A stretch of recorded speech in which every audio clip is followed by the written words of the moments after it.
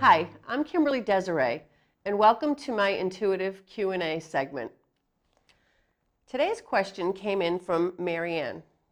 She asks, Dear Deziree, trying so hard to change certain things in my life, working so hard that I have no time for myself and money doesn't seem to be coming in easily either. What road do I need to take to attract more abundance into my life? Maybe you could give me some insight as to what I'm doing wrong. Thank you. Thank you, Marianne, for sending in your question, and I applaud you for deciding to make the necessary changes in your life to have a happy and abundant life.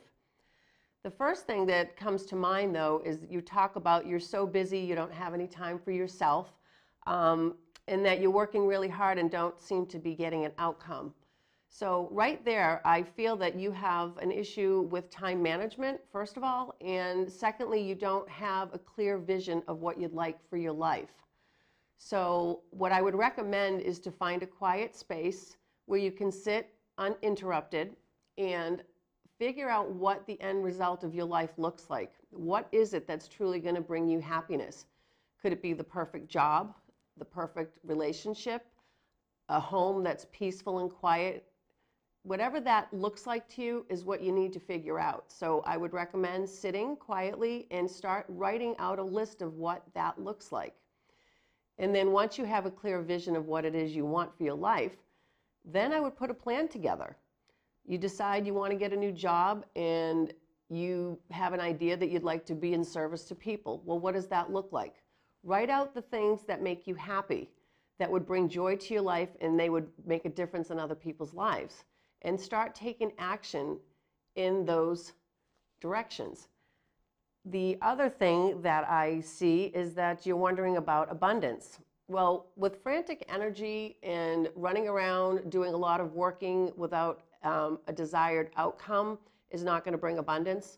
You need to have a clear goal in mind of what you're going to do. You need to have an action plan of steps of how to get there. And every day you need to take steps, no matter how big, how small, you keep working in that desired outcome. And there'll be times when you'll fail. And that's part of learning, that's part of growing. So if something doesn't go out the first time the way you want it, don't give up. Learn what you can from that experience and try again. And if you fail, look at that experience and see what you can learn and take that knowledge and keep trying. But you always have to move forward. Sitting still doesn't get results. Talking about making changes doesn't get results. Action gets results. So I hope that that helps you with your question. But I do feel also that your time management skills need to be worked on a little bit. I feel like you expend a lot of energy and you don't really have a direction with it. So slow down a little bit, take a breather, and just put a plan into place and really go deep and ask Spirit to help you figure out what it is you want to do with your life, because the answers will come. And usually when we pray, we get the answers through thought, through other people. We might hear something might jump out to us. So pay attention to the world around you, because Spirit's always trying to communicate with you and give you the answers that you seek.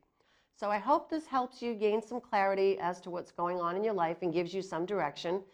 And if you need any further assistance, you can reach out to me at the email address below on the screen. So thanks for writing in, and for any of you that would like me to answer a question for you intuitively to give you some guidance and direction, please send your questions to me at the email address provided on the screen. And thanks, and God bless.